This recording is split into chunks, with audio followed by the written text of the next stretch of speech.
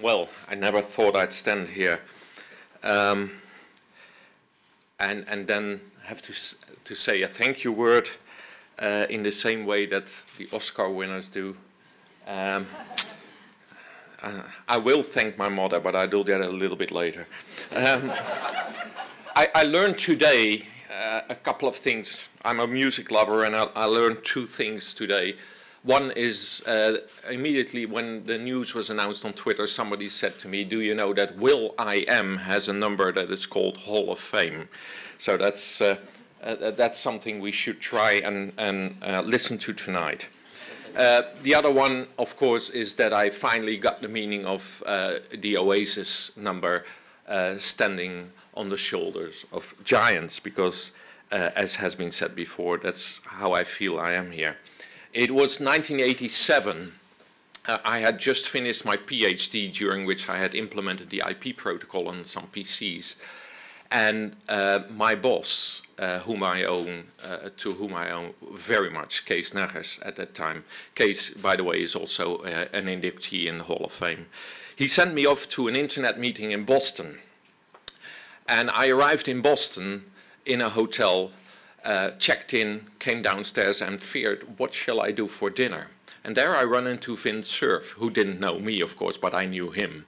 So I boldly introduced myself, and Vint said, "Hey, you want to come to dinner?" And I said, "Well, yes, please."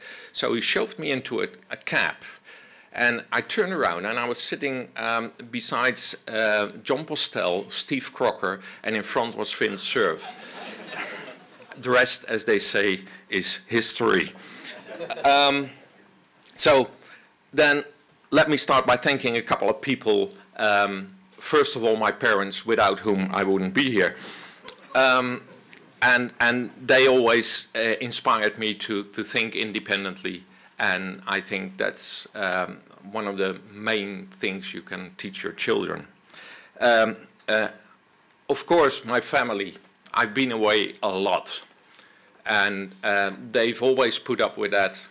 My children never understood what I'm doing. They still don't understand what I'm doing here. But one of my daughters remarked, "Great that you go to Hong Kong, you can buy me a fake Gucci bag." And my employers, NOB, TNO, gave me all the freedom to do whatever I needed to do. But most of all, SurfNet. I used to work there from 2000 to 2012. I came back 2 years ago as CTO, and this is a company that always has worked to build a part of an open, trustworthy, and accessible internet.